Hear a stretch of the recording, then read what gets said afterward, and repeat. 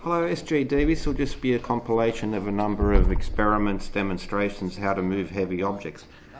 One that most people should have probably heard about is Wally Wallington. So for instance, he shows how to roll stones. Here he just places pebbles underneath large stones and essentially then uses leverage and the pebble as a pivot, something like a bearing, to twist these around. He uses that method with two pebbles to actually move the stones forward, so he rolls it forward a little bit at a time, but very heavy objects, moving them, manipulating them. So how do you get these big ancient blocks in place? It's not just moving, it's also manipulating them to get them into the right place. And so you're going to see a combination of methods here. So for instance, here he's doing quite a large block, and leverage, pivot points. These things are also pebbles obviously, but in ancient Egypt, for instance, they got pivot stones that they find. Here he is lifting and then placing a 20-ton block, something like the uprights at Stonehenge. No wheels, no compound pulleys, just he's going to use a seesaw effect, and he walks back and forth, each time lifts it up a little bit till he can get a new piece of timber underneath, walks to the other side, seesaw, and he's just going to keep moving this thing up. Very primitive tech, not even a compound pulley, which doesn't require advanced bearings or anything, but he's lifted this on his own. He's lifted a 20-ton block up off the ground, and now he's going to use a very simple principle to place the stone in and make it upright. Essentially the same method in principle as they did in the Serapeum to lower those giant boxes in. They filled the pit with sand and they emptied it out, and then the giant, impossible to move megalith boxes were able to be lowered in place. Now he's going to do the same here. He's tethered one side. He's going to release the rope. He's got the weights there on the other. The bottom of the stone is going to fall into this pit, which he has prepared with sand already, and then he's going to wash the sand out. Now I've seen people say, well, they didn't have hoses back in the day. You could use a bucket to empty out the sand. We'll have a look at a very similar example in a moment. Again, these lost high-tech guys, it's they didn't have sand because they don't understand that the principles of little kids at the beach with bucket and spade. But there he has. He's put it into the pit, emptied out the sand, and he's raised it upright. Once even a big heavyweight is upright, just pull on the top. Here's experiments where they're looking at raising an obelisk. There's two methods here where you can see now they're using this like an A-frame and then a roller to put it in. It's almost identical to the method that they used to raise the giant obelisk in Paris when they moved it there from Egypt. Leverage, A-frames, very, as primitive technology gets. And this is one possible method to do that. Now they're showing the model here, but let's look at an example. Now we're going to use the sand pit model, very much the same. You can lift something by dragging it up a ramp. You don't, big difference between dragging something along the ground, including a ramp, and what it is deadlifting something.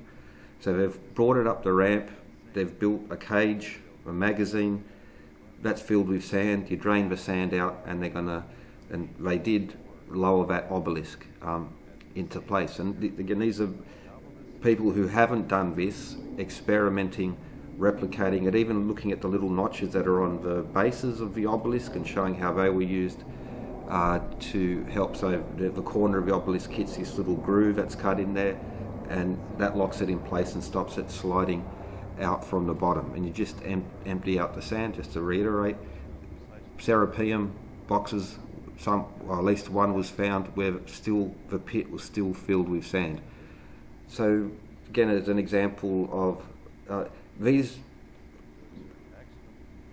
recreations, why don't they do more? Because they're super expensive. The insurance that would go with this, and you have to be responsible. You don't want people getting injured, and the insurance, just the cost of getting a granite obelisk or even just making a replica one with reinforced concrete is no small thing. But these things do work, and we see examples of these. And again, it's very curious that the people who for years and years have been running tours and all of this, asking questions. Why aren't these replicas made, recreations done? Well, why aren't they speaking about these? Why aren't they presenting these type of compilations? Because it would ruin their business if these type of things were shown and they dealt with them in an honest way. It's very important for them to exclude this type of information from their audience because, well, they can't sell their wares if facts and the actual experiments that they want done are presented to have been done. Quick example: 2 ladders on top of each other, use leverage to slide them across. So moving heavy stones, not a problem. For instance, in Machu Picchu and these places, either you give ancients ability to do problem solving and to use the tools that were available, or you don't. Here's some bored teenagers with a lever, and yeah, voila, like they they're doing this for a lark, not for historical purposes. But compound pulleys, you don't need all these fancy frictionless bearings. It's 2 sticks and a piece of rope looped around. This little girl is going to beat these 2 adults all the time because she understands, she knows how to use mechanical advantage. South Americans were master rope, and they were masters with the rope. So why? But they don't need fancy bearings, 2 sticks and some rope, and you've got a compound pulley system. Here's another example of moving big objects. I think this is about 15 tonne, but using levers and the rowboat technique. And again, tendency will be, but look, and they didn't, and they failed this. They've never done this before, so this is their first day on the job. You look at the age and stuff of some of the volunteers. These are not exactly people in their prime who've had experience of doing this. This is like their first day on the job. So with on ad hoc improvements, for instance, cutting those grooves in the levers to help it bite in and to stop it slipping, that improved. They came back on the second day with a few more volunteers, and they got a lot better at doing this. So I think, again, when the sort of lost high-tech ancient aliens people, this is a failure, this is on their first day. And again, it's very curious that the people who actually have the resources, which is the lost high-tech ancient aliens people, they have the huge views, huge numbers, production companies making that, but they haven't done a thing to answer their own questions because they don't want them answered. So really primitive, really basic ways of moving large objects, it is just not a problem. It's presented as such by those who are profiting from it. So, on their first day they made some movement and they go, but then it only went so far. That's assumed, it takes too long to cut stone. Do you think, it happened overnight, that these things were made in one day because some legend says it appeared overnight, therefore, whatever method must be able to achieve building the Parthenon in 6 hours because of some old legend. Again, here's the same. Now there's a new crew, more people. They got, they learnt from their, 1 day previous experience, and then they've turned it into a very effective method. Now, can I say, is this exactly how it was done? Well, no one can say that. We don't have a time machine. But for those who say, well, it can't be done, it's impossible, it requires advanced technology, and it didn't exist back in the ancient times, this is just, again, it's a nonsense, it's not true, and it's an argument that comes from bad faith because, if experiments exist, I want to see these.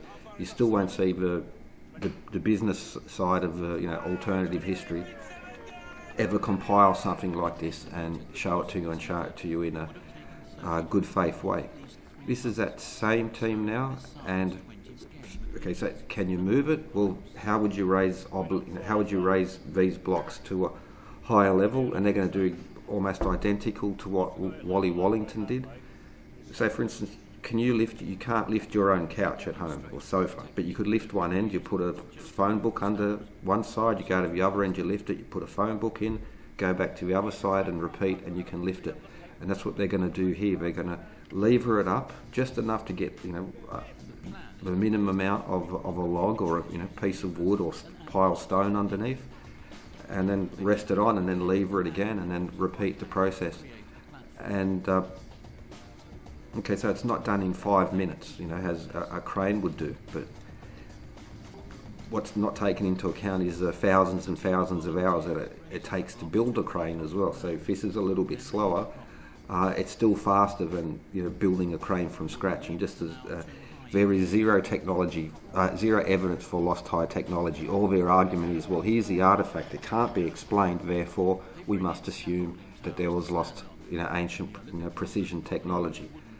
And and that's why they can't make a backward step in that art, because their argument relies on incredulity and ignoring actual data and evidence and experiments that come in there. So can you lift giant heavy blocks with a small untrained crew? Yeah, absolutely, yes you can. Imagine if your father had been developing his skills and built it up. So now that block there you see on the edge, that's heavier than the normal polygonal type stone that you would see around. There are some heavier examples, but the average one in Machu Picchu, Cusco and these other places is much less in size and therefore weight than this.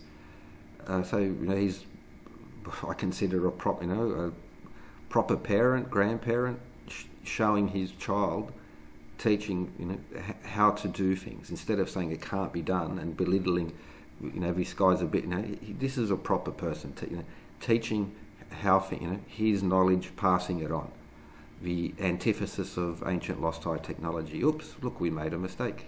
These things happen. Now we know how to fix it the next time. But there's one example of how to move and manipulate these. There's no shortage of methods. That's the other thing. It's not like can you do it. It's exactly how do you want to do it, and what would be the best method. And coming up in a moment, we're going to see what's called the Egyptian hoist by Wally Wallington. And so the principle in this next video is going to be, where is the ramp for the Great Pyramid? Well, the outside casing stones are the ramp. The pyramid itself is a ramp, and using basic physics, which we now have equations for, and we can calculate things on a piece of paper without having an experiment. But so for instance, there's a 26 degrees of the internal ramps of the Great Pyramid, and 51.8, 52 degrees of the exterior.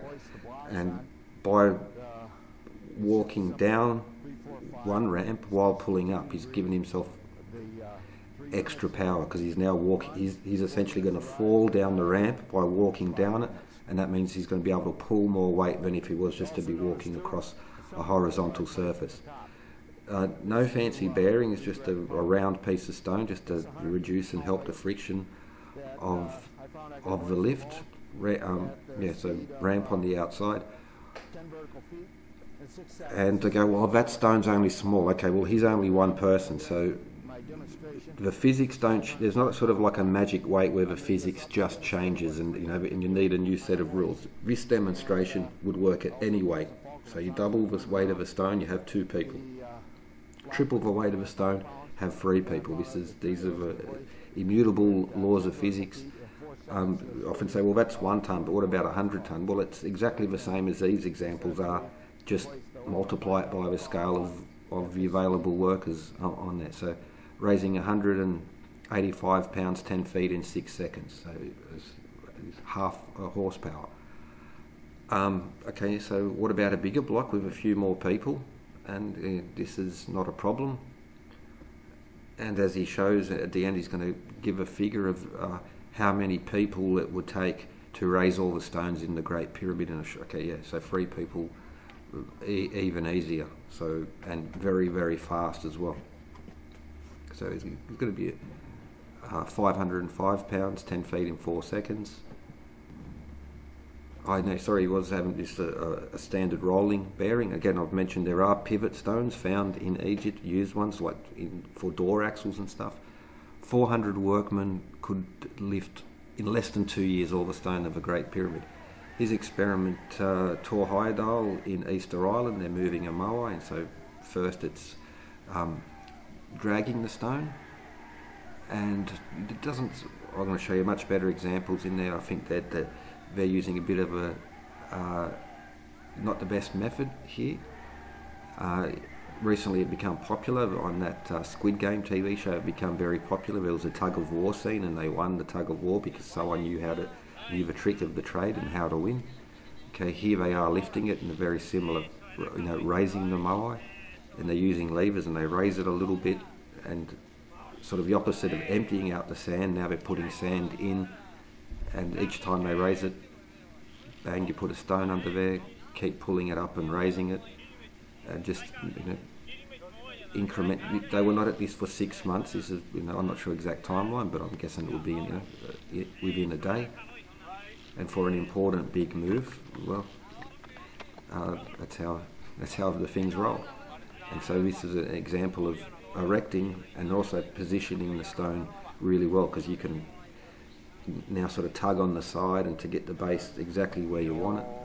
Here's a similar, there have been other later examples with bigger stones, and they're going to walk the stone. This is another example that the big long block or the big tall statue is a lever, and you can apply leverage to it, so by tilting it side to side, just like you can grab a big heavy fridge and you can tip it over and walk it. So this is what people who during moving, they sort of come, when they're moving house, they'll stumble upon these tricks, or they'll pay someone a lot of money to do this type of stuff. So yeah, moving a big stone as well with the most primitive of technologies is not a problem.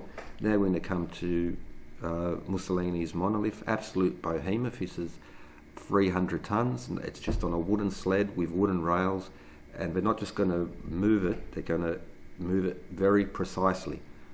And I've mentioned this in a few other videos, and one of the ways that they move it precisely is that they have the rails with rails on the outside and then going in the direction of the move, and then cross rails going across, which are tilted at like a V, and so that gravity is going to keep this heavy object in the middle of the block, because there's a V, like a little valley, and well, gravity is going to push it down there. The same principle that train wheels are.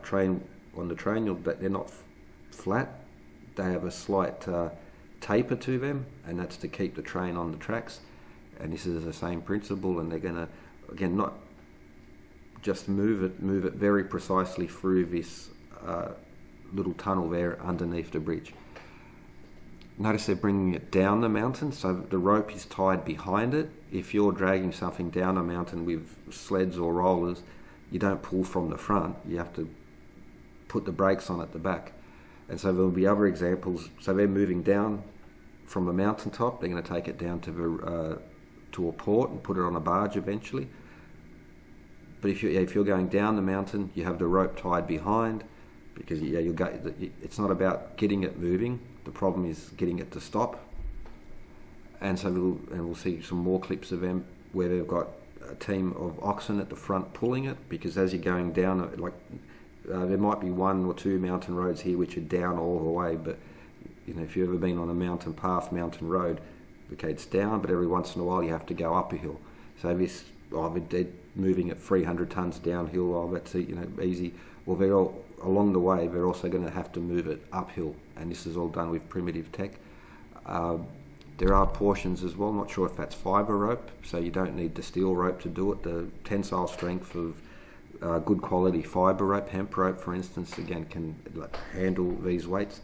These people are not a historical recreation society, they're doing what is the most economic and what they know to work in there. Again, please pay attention to the rails going across. The ones going across, again, you'll see that they're shaped like a valley, and that's how they are able to steer this thing and keep it moving down. And they very precisely, they've got this through that, down a hill, around a bend, and through this tunnel.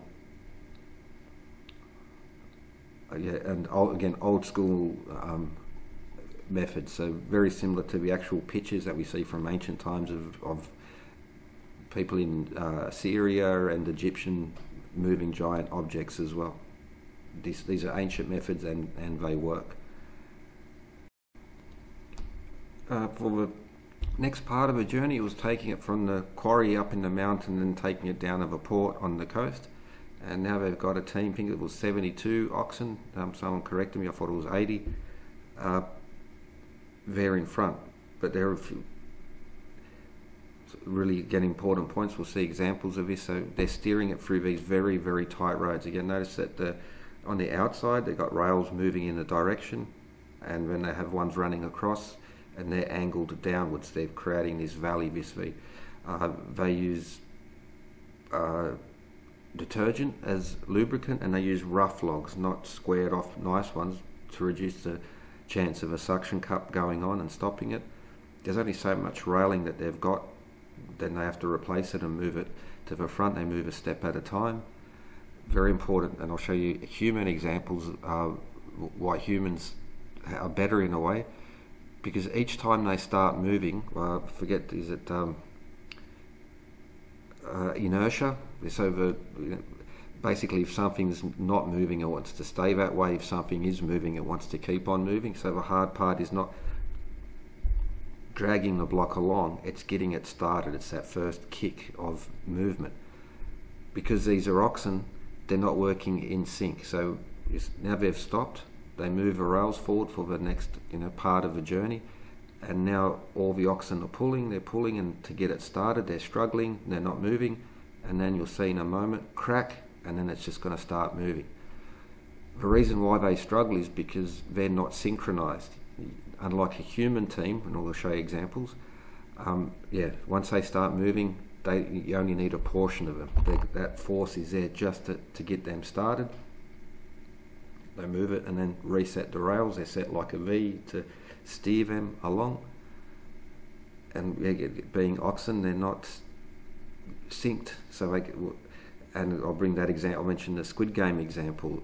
Like the tug of war is not about everyone just like jerking on it randomly. If you all tug and pull at exactly the same time, and instead of just like pulling and just keeping that pressure on, it's more like tug, tug, tug, and then off you go. Now, oxen, good.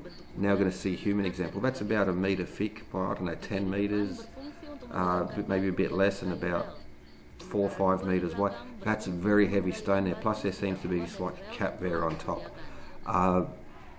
1 by 10 by 4, 40. So I'm not sure, those are just quickly roughly in my head, but I'd eat my foot if it's less than 30 or 40 tons, this particular stone, even if it's a lighter type of stone. Notice how the team is pulling on it. They're not just all leaning into it, they're going to all jerk on the rope and tug, and then it starts moving, and once it starts moving, it moves very easily. They're moving it across very primitive rough rails, much different from that last example. I'll put the links in the description to the video, because half of the magic of this move is the community aspect of it and how they sing and chant. But look, they're going to tug, give it another tug. Alright, and once it starts moving, they're just going to be walking, running speed with this thing. Just sleds, wooden sleds moving across tree branches on the ground. Not even lubricated, nothing like that as well. And not even, there's big gaps between them. At some points they're just going to run, be pulling it over the earth itself. This is from Sumba in Indonesia. It's one of the places that are still practicing the megalithic tradition. And there's a collection here which is great, because no pulleys.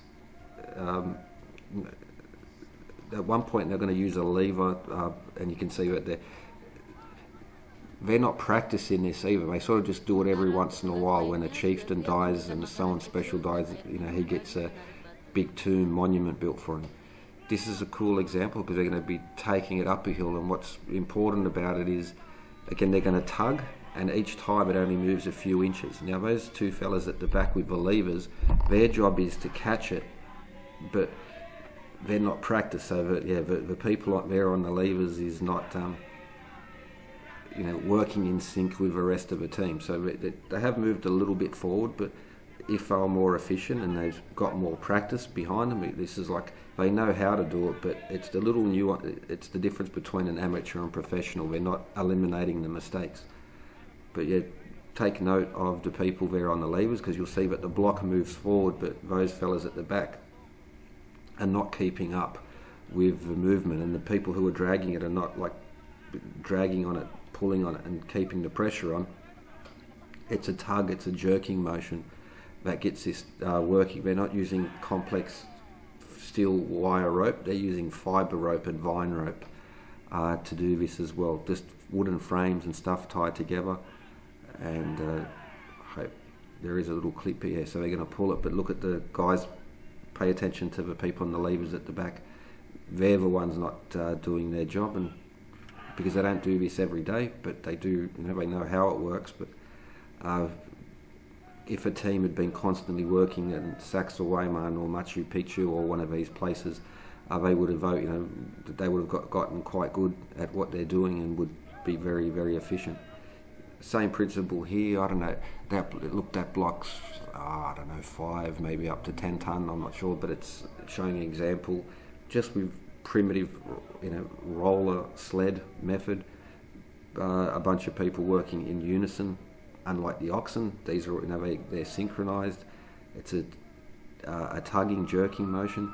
I've seen there's a shipyard with a graveyard for ships, and rather than pay for expensive equipment, when they wanted to pull big chunks off the ship, they drive it right up to the shore, ram it aground as far as they could. But when they wanted to break off big pieces, because they had cheap labour, they just had guys on the end of ropes, and they would just jerk, jerk, jerk, and pull things across this muddy plain at low tide and drag it across a millimetre or even a portion of a millimetre at the time. It was just jerk, jerk, jerk, and they were moving massive weights with a small crew and just doing it very slowly, very incrementally.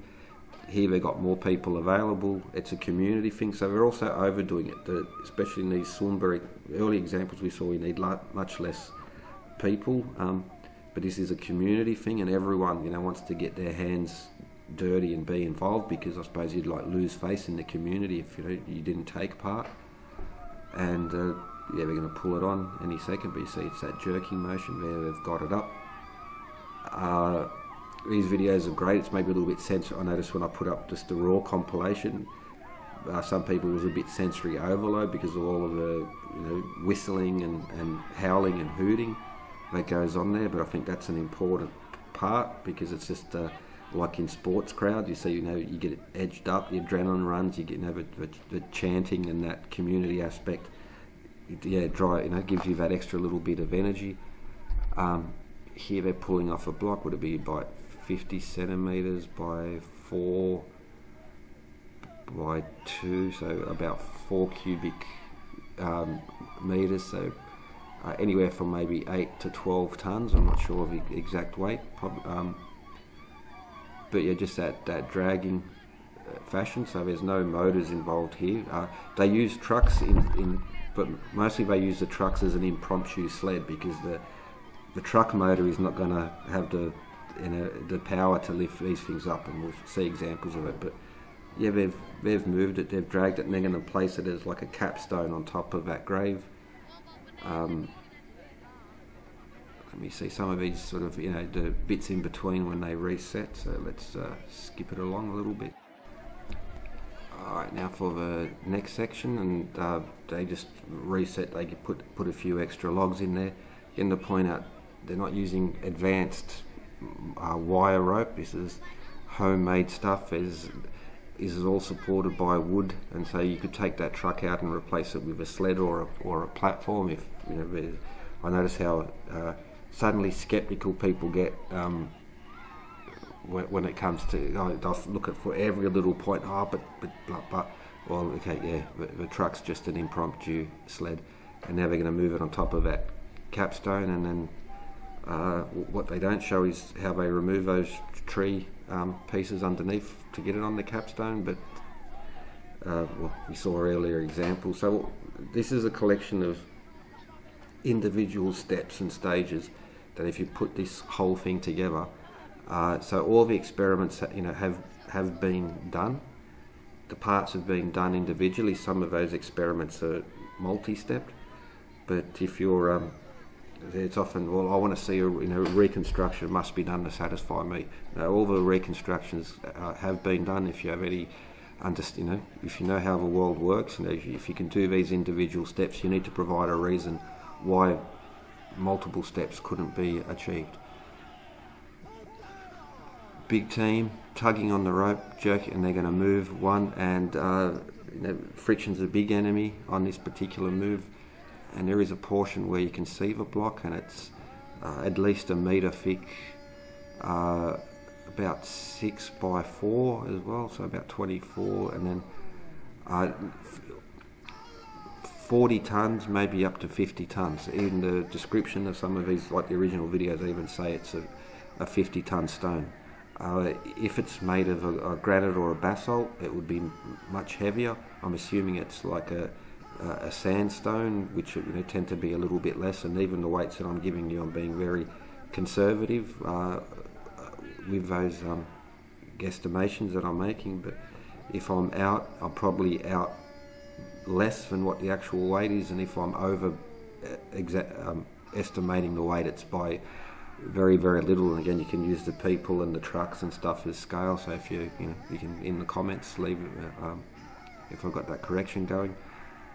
Again, the guys doing the chant, they chant in response, and you can, even through the video, you can feel the energy that comes with these things. So whether it was the pyramids or Peru or Greece or Rome, I think this particular aspect of of the energy that comes from the crowd and from the chants is lost. And just like this was a community thing, back in the day, you would have had if the big magnificent temples being built down the road, you'd want to be able to say, tell the kids, the grandkids, look, I did that, I was involved in there, and at least, not to lose face in the community. Again, not steel rope. The loudspeaker is a modern convenience of there, but you could use an old-fashioned bullhorn as well. But again, they're moving this really big block, and in a moment we're going to see from the other side of a rope, sort of looking back, and they're pulling it off the deck of a truck. And we'll see another example in not too long where they use a truck as a sled. So they reverse a truck into the pit, drag the block onto it, and then they drag the block and the truck out. The truck has got, that's not pulling it out. Yeah, so jerking on these homemade ropes. You can see the block there in the background. It's over waist height, so even if the guy is short, that's at least a metre thick, and quite some. It's a impressive bit of stone, and just that same sort of motion. Again, I'll put links in the if you want to watch. I did these moves in Sumba. I've just got a raw compilation, so you can hear everything that's going on and the way and I've trimmed it down a fair bit. I'll probably trim off a couple of minutes now, because you get the point. They're pulling on this big, tugging on it, and they're moving a really heavy giant stone. If this was in the ancient world and it was on, hidden Incators were standing next to this, they'd be, oh my god, this megalith, this unexplainable, how you you would need 20,000 people working for 100,000 years to pull this. And well, it's a nonsense, and these are the questions that they're asking, and and then they know about my channel, they know about the other ones, who are talking about this as well, and they're deadly silent on this, deadly silent, because this is one of their cornerstones, and if the whole house would crumble if they were to actually honestly share information the way that they pretend to. They complain about the cover-ups, and the archaeologists are all covering it up. Brian Foster and that crowd, they are the masters of cover-up, the masters of deception. Here's another stone being moved, and notice that the rollers are not even rollers, it's just they're just going to slip it across, so the wood is in the direction of the move. And yeah, this is the one, and then so firstly they drag this block, which is, again, you're looking at, you know, almost a metre, maybe a little bit less, but it's a huge block in length and quite wide as well. So, you know, if it's not, yeah, you'd probably be looking at about 50 ton. It's a very long block. I'd be, yeah, that's got to be 50 ton, probably at least. People all pulling on the rope, and again, that we saw those earlier examples. So we've, you know, with the addition of levers, this move would be much less, and even the amount of people they got going now is probably a little bit of overkill. You couldn't just do it with 2 people, or you could, but they'd be out there a really, really long time, like, I mean, really long. But yeah, with it, if they had built a bit of a better sled and had better rollers and were using a few levers, the amount of people they've got there wouldn't be necessary. And even and if that's what it took to move and lift up the stones at Saxo Wyman, well, so what?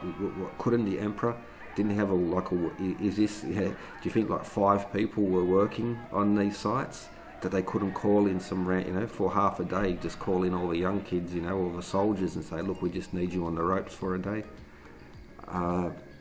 This is again another. You just got sort of a glimpse there of multiple blocks like this as well. This is done as part of their culture to honour important people. You know, not everyone gets a megalithic capstone on their grave. They're doing that thing. All wood and rope, yeah. And so they get it on the truck, and once it's on the truck, they pull the truck and the thing and the whole sort of thing out. And even this one, you can see, you get glimpses as the crew doesn't go so far back into a distance. It's not a huge amount of people either in this particular one. All right, there you go. This giant block again. That's going to have, if that's not 20 ton. It's, yeah, that's a big block, probably much heavier than that. This one's smaller or lighter, but look how many they seem to have much more people on this particular crew than what they do on those heavier blocks. Again, just to repeat, this is a community thing. They're not getting the exact minimum amount of number of people to work it. Everyone who's around is, you know, going to want to lend a hand. Again, they're using a loudspeaker, but they're getting that, you know, the chanting and then the replies and the synchronizing of time that you can't achieve with a team of oxen. The oxen obviously a lot stronger than a human being, but get a few human beings together and have them synchronized, they're better than an ox in that way. Let me skip forward a little bit. Okay, here's the last part. So just so we saw it, they dragged it onto. Look how that's an absolutely massive block of stone. That's really, really heavy. And again, the same. So they're going to drag it up the ramp. The truck is just rolling. You know, it's just a, you know, very, you know, a sled, rollers that are just easy to use, but it's the crew pulling that up, so they're pulling the weight of the truck, the people standing on the truck, and of course the block itself. And notice it seems to be maybe factory made rope, but it's not steel rope. And then they're going to move this together, and then they don't just tip it off the truck as well. They make these graves, and these big blocks tend to be the capstones that sit on top of these graves for chieftains. Alright, so that's about it. It's a compilation of the things that have been achieved, and so again, if you hear this, well, it can't be moved, and all this, and there's been no experiments done. This isn't an experiment. This is a continuation of the megalithic culture, and it does exist.